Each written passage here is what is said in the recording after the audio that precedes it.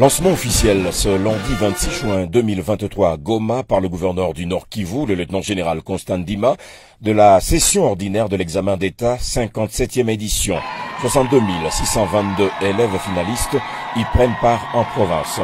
C'est à l'Institut de Goma que le gouverneur a lancé cette session tout en souhaitant plein succès à tous les candidats. Toutes les mesures pour le bon déroulement de ces épreuves ont été prises, à rassurer le lieutenant-général Constant Ndima. L'édition 2023 des examens d'État se passe dans un contexte de guerre, vous savez, nous imposé par l'homme 23.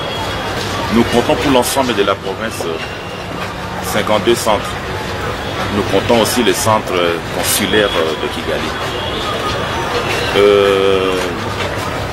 La situation est difficile, bien sûr, mais avec tous les responsables au niveau de l'EPSD en province, nous avons pris toutes les dispositions pour ceux qui sont dans les zones encore occupées par l'ennemi, de délocaliser ces centres vers Goma et les alentours pour que ça se passe en toute sécurité.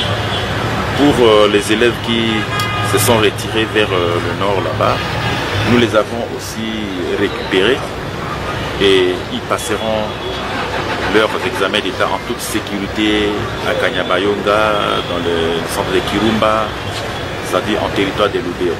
En toute sécurité, en tout cas, nos enfants sont obligés de passer leurs examens. Au total, 176 centres sont opérationnels sur toute l'étendue de la province du Nord-Kivu. Il se dégage une différence de 22 centres de moins due à l'occupation du territoire de Rutshuru et la localité de Kibumba par les terroristes du M23 RDF.